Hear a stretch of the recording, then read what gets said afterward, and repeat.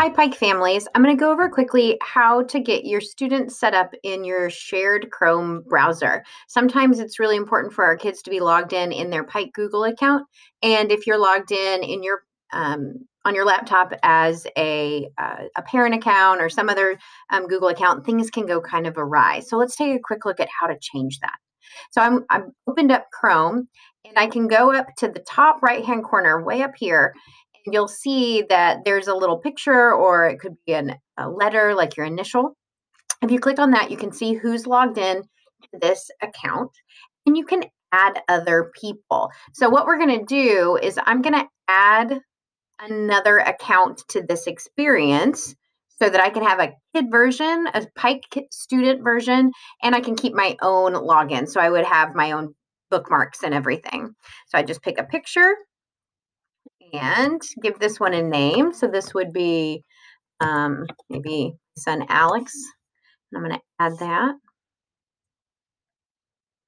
And then now we have an entirely new browser window that pops up with that experience going on, with all of those things logged in as that kid. So I can click this already a Chrome user, sign in, because each student already has a Gmail or a Google account. They're not real email addresses until they're in 6th grade. So K through 5, it just looks like an email address, but 6 through 12, it really does have Gmail attached. So it is an email address. And it's always their student ID number. Yours will start with 500, and then it's students with an S dot Pike dot K12.in.us. And they'll use their same school password. So hopefully you still have that one that you remember, or that the student remembers.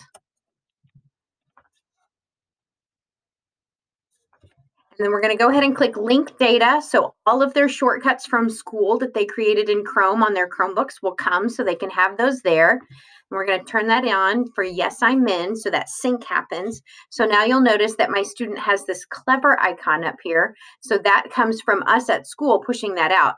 That way, if I click on that while I'm logged in as the student, then the student will be able to save a lot of these logins so they don't have to keep going through the process the whole time.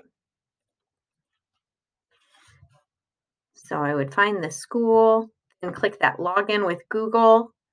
And then because I'm logged in here with that account, that student account, it's going to automatically know to log that in with that Google account. And that way my student can go straight to Canvas. And from here, they've got access to their Canvas accounts. They've got access to any of the clever accounts, like their online textbooks, BrainPop, MobyMax, all of that comes with it. And it's just as easy as setting up a different Google profile. So that should hopefully help. Now, you can also do this on a tablet or an iPhone. You'll have to go into the settings and add another Gmail or Google account and use the students' IDs. And then that will allow you to use Clever and Canvas and log in as well through those Google accounts. This is really important if your teacher is setting up a Meet. So meet.google.com, and then your teacher will provide you with that nickname for the account for the meeting room. So you'll just click use a meeting code, you'll type in that nickname, and then it'll allow your student to get in to hang out with the teacher and do some of that face-to-face online learning. But they do have to be logged into Google. And so this is the way that you can have multiple accounts on the same computer. Hopefully that's helpful. If you have any questions, please call our tech helpline at 317-387-2525. We're open 8 to 3 school days. And if you need to leave a message, we'll get back to you on the